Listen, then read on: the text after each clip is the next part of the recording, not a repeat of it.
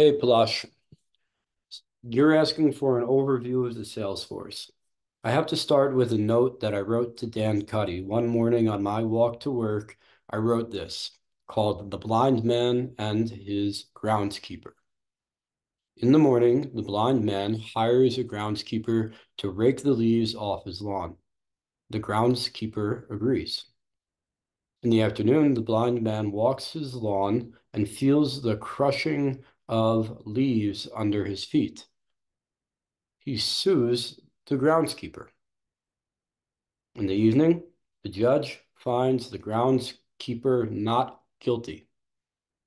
The groundskeeper raked the lawn on a windy day. Can't blame the blind man for being blind, and can't blame the groundskeeper for doing the work he was asked to do. The remedy is to get a groundskeeper who refuses to work on a windy day. I wrote that because there's a team called Flexen involved in the Salesforce. They are a compliant team. They are a supplicant team. They're a yes man team. What it means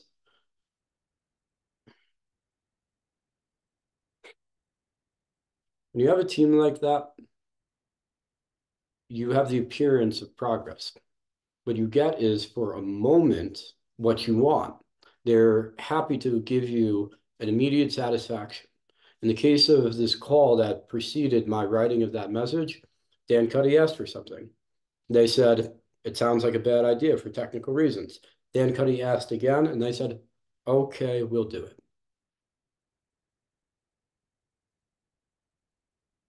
So their Salesforce is leaves blowing in the wind. It is a mess. It is a common thing in Salesforce. It's nothing particularly unique that the Cuddy financial Salesforce is a mess. They get messy. All databases do. It's not even that the databases we build are perfect, you know? So that's the overview of their Salesforce. It's this messy, windy setting where all sorts of data fields come. They might be nice for a moment, then they get passed over. You might get multiple data fields, one, two, three, four, five representations of a secondary email.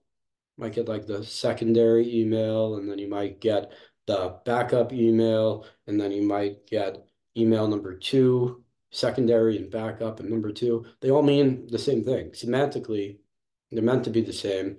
They've had these multiple revisions to be just paying lip service, you know? And it's, of course, poetic.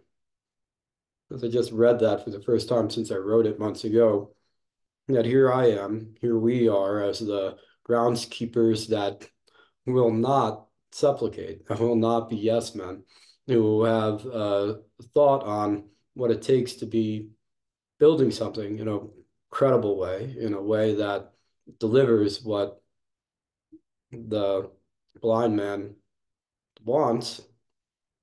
And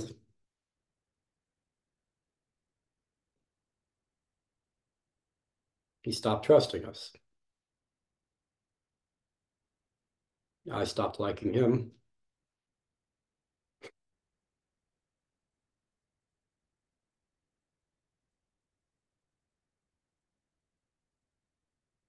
The challenge of all of this for me is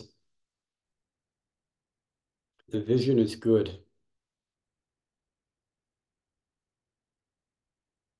It's the hands that aren't.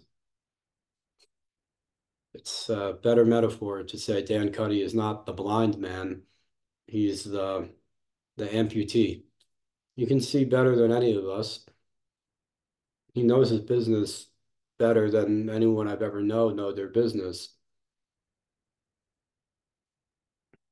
He only lacks the hands. That's what we're here for. That's true for Dan Cuddy. That'll be true for the customers we replace him with. That'll always be true.